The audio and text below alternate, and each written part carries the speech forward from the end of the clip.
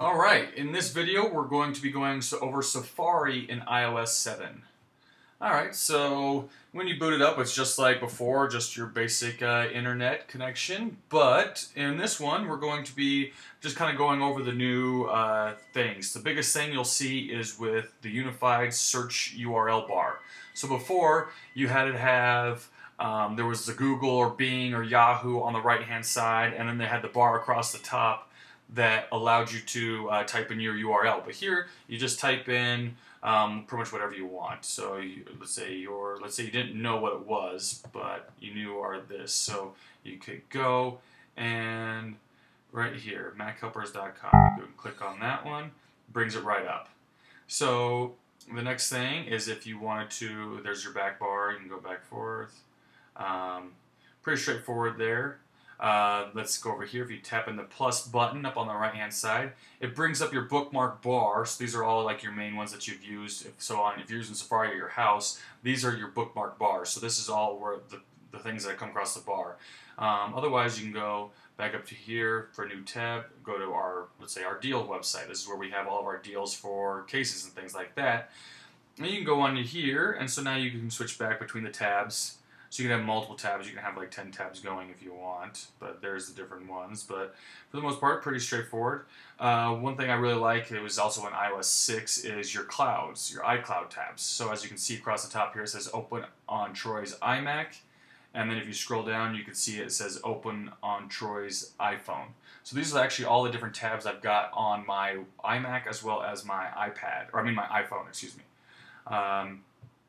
The bookmark, these are your bookmarks. You go to your reading list, where you can actually save these things for offline reading, whether you got on an airplane or things like that. Or you can go on here, and these are just your bookmarks for different things. Has a list of all this stuff that you have, so because it's all synced laterally with your iMac and things like that. The next and last button is the share button.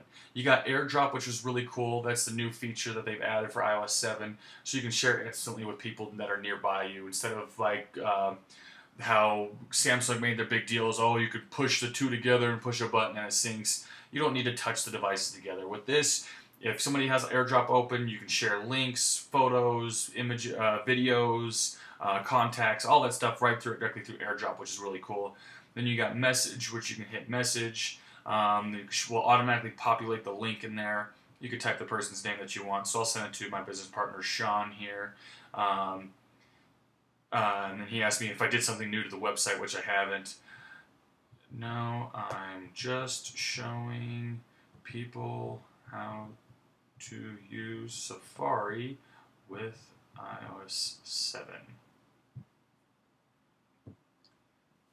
And then it automatically sends that. So you can do that with messages, mail, Twitter, or Facebook.